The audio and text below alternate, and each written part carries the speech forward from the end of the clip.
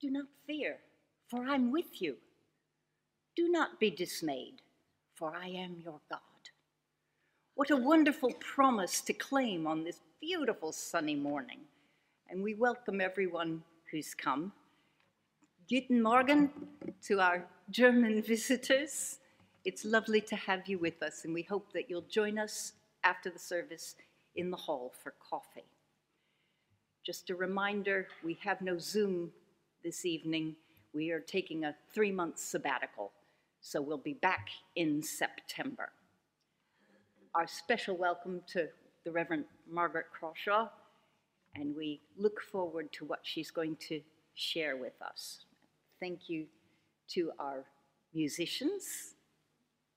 It's always lovely to have them enriching the service. I'm going to light our peace candle, and then if you have a link, we'll say together the prayer on the front. Spirit of the living God, fall afresh on me. Spirit of the living God, fall afresh on me. Break me, melt me, mold me, fill me. Spirit of the living God, fall afresh on me. Amen.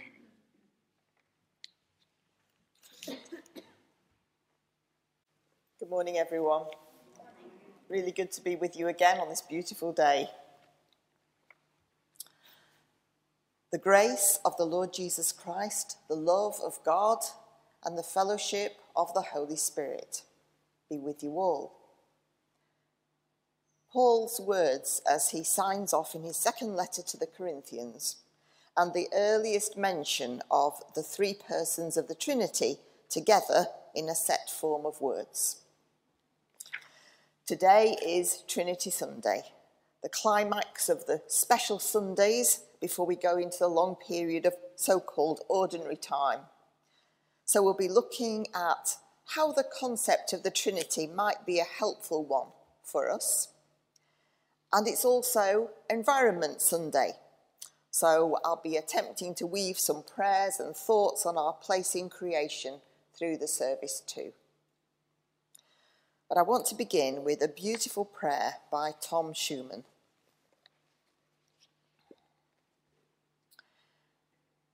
Without you, weaver of willows, spinner of sunrises, I would have no place to put my foot, stumbling face first into the mud puddles of my mistakes.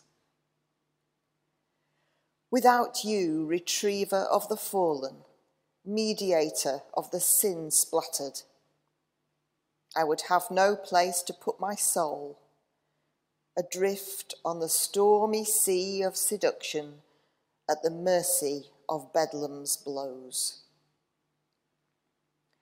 Without you, whisperer of wisdom, gift-bearing dove, I would have no place to put my heart, watching it shrivel in despair's bitter grasp. In you, I find my place. Father, Son, and Holy Spirit, blessed Trinity, in you. Amen.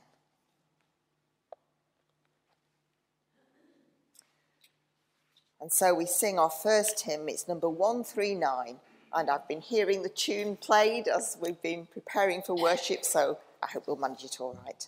Today I awake, and God is before me. Before me,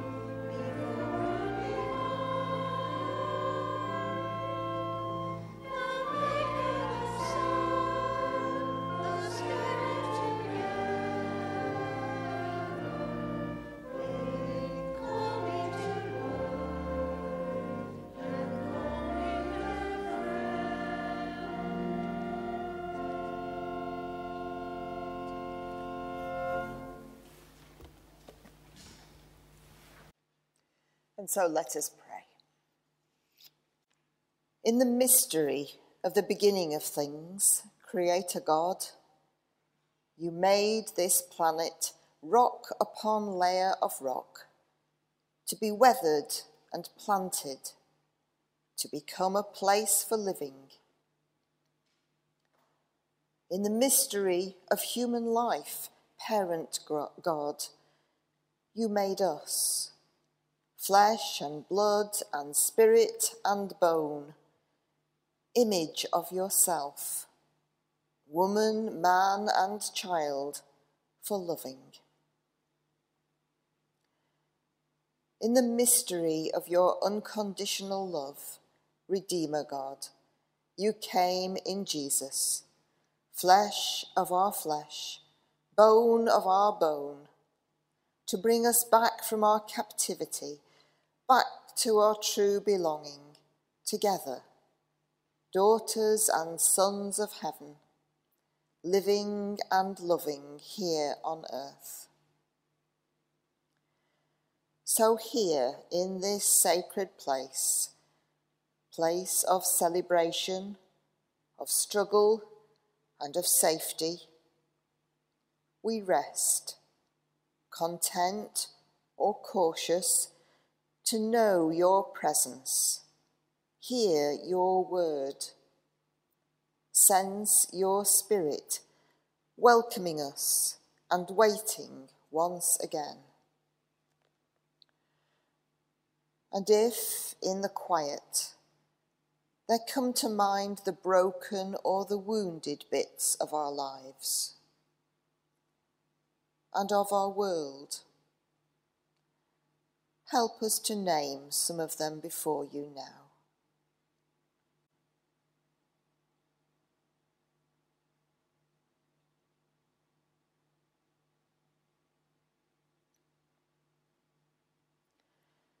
And as you have shared our deepest sufferings, so may the glue of your transforming grace be for us and for our world amending once again. And if in this place it will come to pass once again, or perhaps for the very first time, that your Spirit will touch ours, then in your mercy, turn us to face you, in ourselves, our world, our neighbour, and send us out from here, your companions on the way.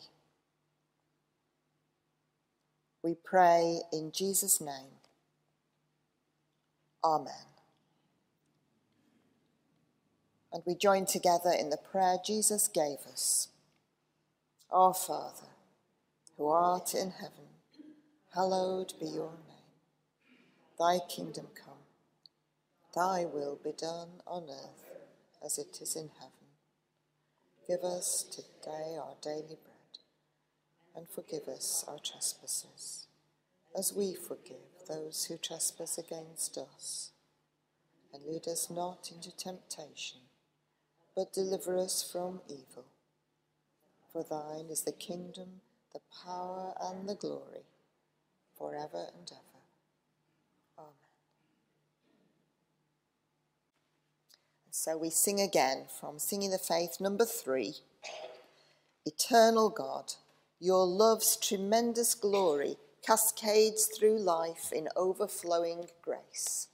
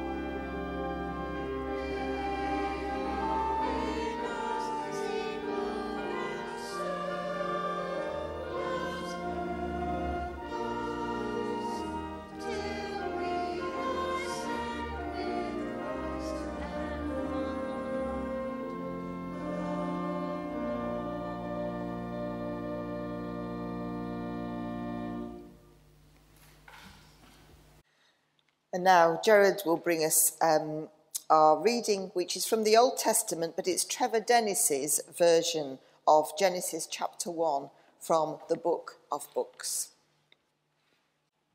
In the beginning, before the world began, there was nothing.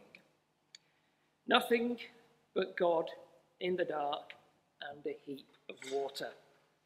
And God's Spirit like a fresh wind blowing, like a wild bird flying. Then into the dark, God spoke. "Let there be light," he cried. And there was. And God looked at the light and said, "How beautiful you are. Your name is day." He looked at the darkness and said, "Your name is night." And there was morning and there was evening, the world's first day. And so it went on. God spoke, God made, God split one thing from another. God gave things their names and put each in its proper place, to be what it was meant to be, to do what it was meant to do. He made the sky and placed water above it for the rain. He made the sun, the moon, and the stars. He set them in the sky to mark the days and the nights by their shining, and by their rise and fall to be a sign of the seasons of the year. He made the dry land and covered it with brambles and bananas, grasses and gooseberries, daisies and dandelions, peaches and primroses, plants of every kind. He made the seas, oceans and rivers and filled them with porpoises and pilchards, triggerfish and turtles, halibut and harp seals, sperm whales and sticklebacks, swimming things of every kind. He made the currents of the air and filled them with kestrels and kingfishers, hummingbirds and hornbills, sanderlings and shelduck, babblers and bulbuls, birds of every kind. He made the plains and hills and valleys and covered them with polar bears and pumas, reindeer and rhinoceros, hedgehogs and horses, aardvarks and antelopes, animals of every kind. The days went by, and God looked at the creatures he had made. He blessed them all and cried, "How beautiful you are! Reproduce and multiply and fill the bright earth." On the sixth day, the day he made the animals, God said, "Let me make another creature to care for the earth with me. I will make human beings, men and women, girls and boys. They will be like me, my image, my likeness, kings and queens on this, my fine earth. They will help me care for the fish, the animals, the birds, all the creatures that swim in the depths or run upon the land or ride upon the tall air." So God made them. Like himself he made them. In his very image, his very likeness, boys and girls, women and men. Stretching his hand over them, he blessed them and said, "Reproduce and multiply. Fill the earth and have it for your kingdom. See, I have given you all the food you need. I have given food for all my creatures, as many plants as you all want to fill your stomachs with." Then God looked at everything he had made. Behold, it was very beautiful, so very good. On the seventh day, God rested from all his work. He made that day a holiday, a holy day, a day of holy rest for himself and all that he had made. How beautiful everything was. How very good. All was good. All was good. all was good. We sing hymn number 727, God in his love for us lent us this planet.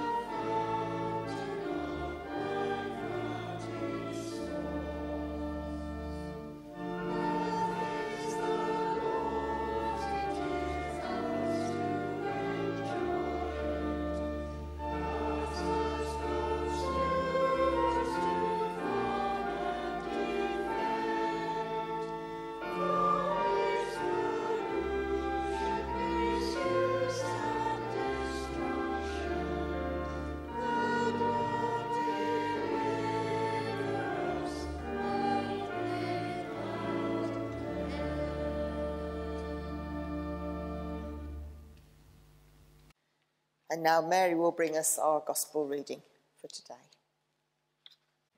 Our gospel reading comes from Matthew 28, verses 16 to 20. A very familiar passage, the Great Commission.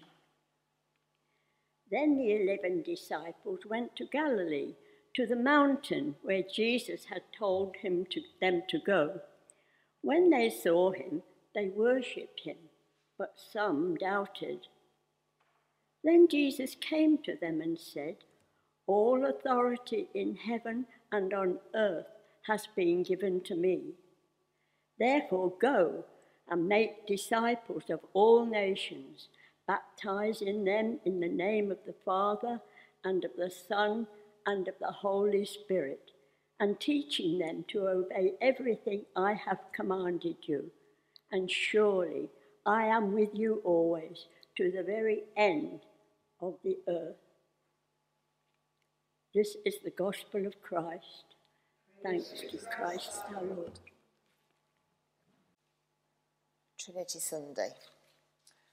Well, rather than tie myself in knots trying to explain the doctrine of the Trinity, I thought it might be more helpful to explore something of the nature of God, who is Father, Son, and Spirit. And the way I want to do that is through the threefold attributes contained in those words we call the grace. The words that I began the service with, the words that we often say at the end of worship or a meeting, the words with which Paul ends his second letter to the Corinthians: the grace of our Lord Jesus Christ and the love of God and the fellowship of the Holy Spirit. But first, just a few words about this term, Trinity. As you probably know, the word doesn't appear anywhere in the Bible, but there are a few incidents in the Gospels when we see Father, Son and Spirit all involved. One example is at Jesus' baptism in the River Jordan, where we have the voice of the Father speaking to the Son and the Holy Spirit coming down as a dove. In chapters 14 to 17 of John's Gospel, the latest of the Gospels to be written, we get perhaps the deepest understanding of the intimacy of the relationship between Father, Son and Spirit, where Jesus says, "I am in the Father, and the Father is in me." And he goes on to speak of the Holy Spirit as a helper who issues from the Father and whom the Father will send in my name. And this intimate relationship is captured well in Rublev's icon of the Trinity, which we've had on the screen during our service, where Father, Son and Spirit are in perfect harmony, connected one to another in this circle by loving gazes and graceful gestures. At the end of Matthew's Gospel, in that reading Mary just brought us, we find the phrase, "in the name of the Father, the Son, and the Holy Spirit." And that's being used in connection with baptism, which probably reflects the liturgical practice in Matthew's own church community. So all of these passages show that the idea of one God as Father, Son, and Spirit isn't too far from the pages of the New Testament. But let's come now to the words of the grace. And first, the grace of our Lord Jesus Christ. One of the most gracious, most graceful people I've ever met is Archbishop Elias Shakur. He's the Melkite Archbishop of Galilee. I was privileged to meet him on a visit to Palestine and Israel some years ago. He has written, and I'd read his books before I met him, he's written of his experience as a child in 1947 of what the Palestinians call the Nakba, the catastrophe, when his family welcomed Israeli soldiers into their home and gave them hospitality before they were tricked out of their house and left to fend for themselves in the woods outside their village. When they eventually received permission to return on Christmas Day 1951, they found it was another trick as their village was blown up and demolished in front of them. They were never allowed to return, as was the situation for thousands of Palestinians, of course. Instead, a new Jewish settlement was established next to the ruins of their village. And you would expect someone who's gone through that kind of experience and knowing of the suffering of so many others to be very bitter. But in fact, he has a complete lack of bitterness. He has a continued generosity towards Jewish Israelis, and he makes remarkable efforts towards peace and bridge building between the two communities, who used to be like brothers. His book is called Blood Brothers. All these, I think, are marks of grace. He learnt from his own father, but he also learnt from the one he calls the man from Galilee, the one he often shared his troubles with as a boy on the Galilean hills, the one who taught him that self-righteousness and anger would get him nowhere, the one who called him, as he calls us, to love his enemies and to be a peacemaker. The Apostle Paul, who ends most of his letters with the phrase, "The grace of the Lord Jesus be with you," knew what it was too to experience that grace for himself. Because, of course, he had been a persecutor of the church until he met with Jesus on the road to Damascus. And as we too experience God's grace for us, we can learn, like Paul, like Archbishop Shakur, to show that same grace in our dealings with others. So, after the grace of our Lord Jesus Christ, we come next to the love of God the Father. I'm sure we all know the verse John 3:16, God so loved the world that he gave his only Son. But we don't have to wait for the New Testament and the Incarnation to see the love that God has for the world. The creation story in Genesis tells us that with each act of creation, God was pleased with what he saw. Or as Trevor Dennis puts it, it was very beautiful, so very good. God loved and God blessed all the creatures of air and land and sea, including human beings who were to help care for all the other creatures. We see God's continuing love through the pages of the Old Testament, even though the relationship is often marred by human disobedience. God's love is like the best kind of parents' love.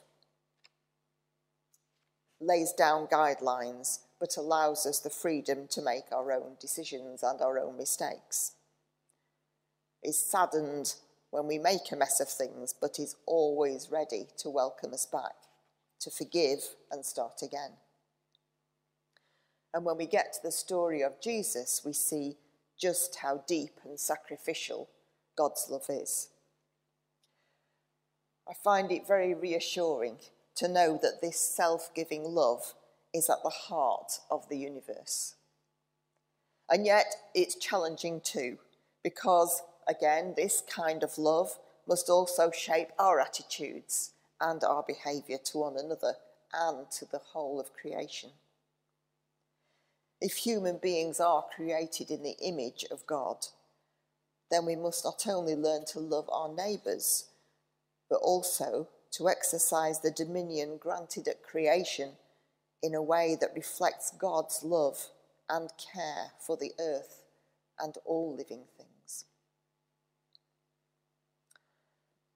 The third and final element of Paul's benediction is the fellowship of the Holy Spirit.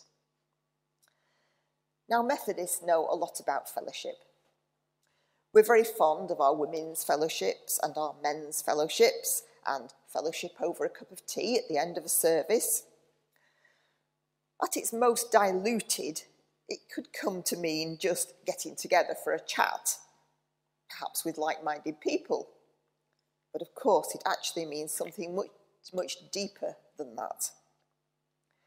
The word translated as fellowship is the Greek word koinonia, which literally means partnership. It's to do with a deep communion, either with God or with others, on equal terms. And it is indeed the work of the Holy Spirit to bring this about. It's the Holy Spirit who could bring a disparate band like the first disciples together in a common mission to the world. It's the Holy Spirit who can enable Christians of different denominations, indeed people of all faiths, to work together. It's the Holy Spirit who can mould a local church with all its different viewpoints and personalities into one body in Christ, with every part of the body valued and functioning at full capacity. I think this is true fellowship. And if we are made in the image of God, and if God can be perceived as a fellowship or communion of equal persons, then what does this have to say about human identity?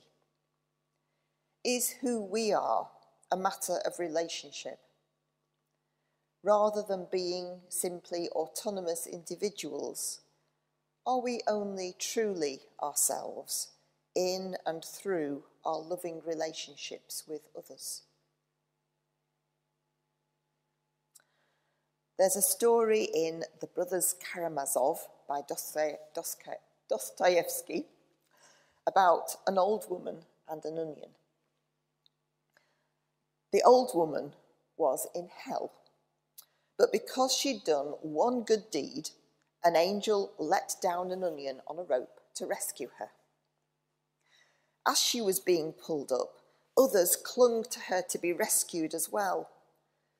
But when she said, "It's my onion, not yours," the onion snapped in two and she fell back into the lake of fire. It's a good story, isn't it? Certainly, I think it's in our relationships with others and in the quality of those relationships that people will catch glimpses of the God we serve.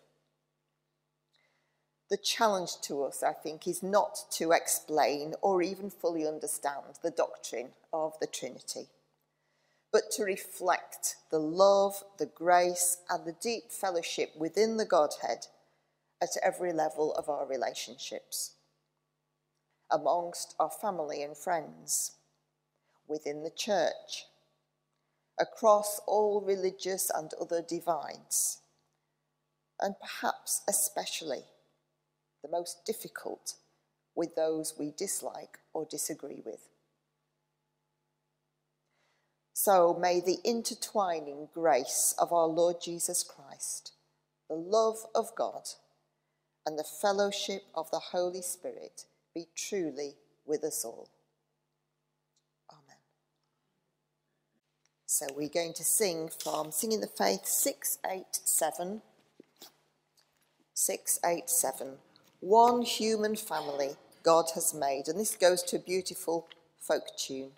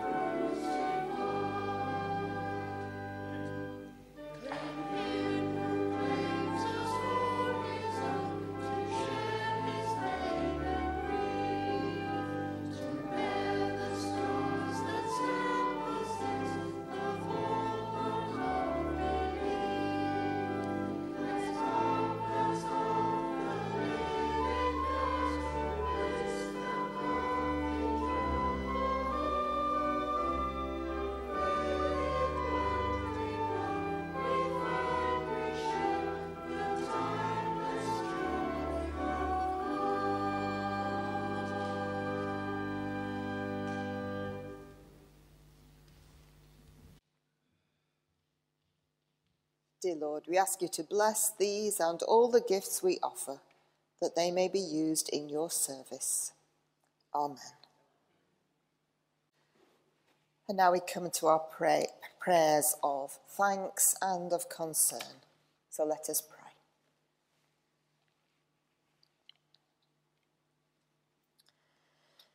We thank you, Creator God, that the word you spoke and keep speaking is the life, the sustenance of all that is, seen and unseen.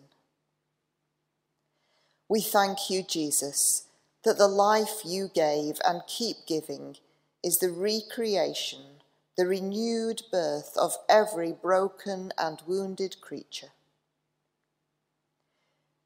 We thank you, Holy Spirit, that the breath you breathed and keep breathing is the inspiration for creativity, compassion, and community that connects and unites all that God has made. Life-giving, life-restoring, life-fulfilling God, we thank you and offer you our hearts and minds to join in your ongoing work of caring, connecting, and creating community. Amen. So now we pray for a world that desperately needs you, God. When powers struggle for dominance and war, oppression, and abuse result, when groups of people oppose one another because of ideology, religion, or culture, we need a God who is bigger than ourselves and our personal interests. And so we pray for President Putin and for the people of Ukraine suffering in a war not of their making, for the people of Sudan caught up in a military power struggle, for a polarised Turkey where President Erdogan has just been re-elected after 2 decades in power, for Palestinians suffering severe and growing oppression by a right-wing Israel, and for indigenous and marginalised people everywhere. Lord, in your mercy, hear our prayer. When people are disregarded and devalued because of poverty, geography, or disease, when compassion and justice is withheld to some because of sexuality, race, or gender, we need a Saviour who is more compassionate than we are, who includes even those we would exclude. And so we pray for the people of Malawi struggling to feed their families, for Iran, Afghanistan, and Saudi Arabia, where women and girls are denied their rights. And in Pride Month, we pray for Uganda and all countries where people's sexuality or gender identity can lead to violence or death.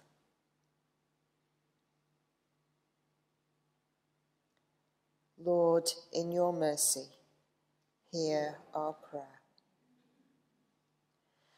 When resources are mismanaged and abused, and the world and its creatures are destroyed, when motivation is scarce and creativity is in short supply to address the challenges that we face, we need a spirit who is more powerful and more creative than we could ever be. And so we pray for the Pacific Island nations, for the rainforests, for the Fair Trade Foundation, for Arusha and all environmental groups seeking to reverse climate change and protect biodiversity. And we pray too for all the victims of the triple train crash in India this weekend.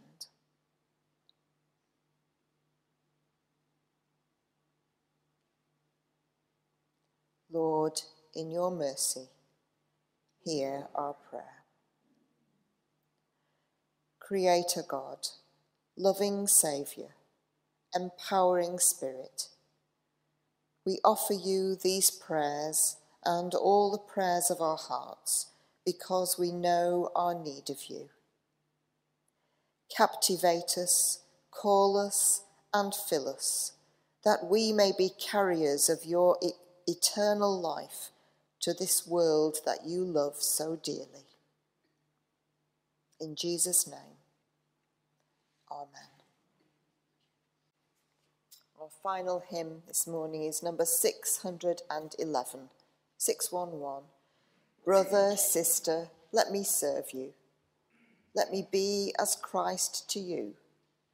Pray that I may have the grace to let you be my servant too.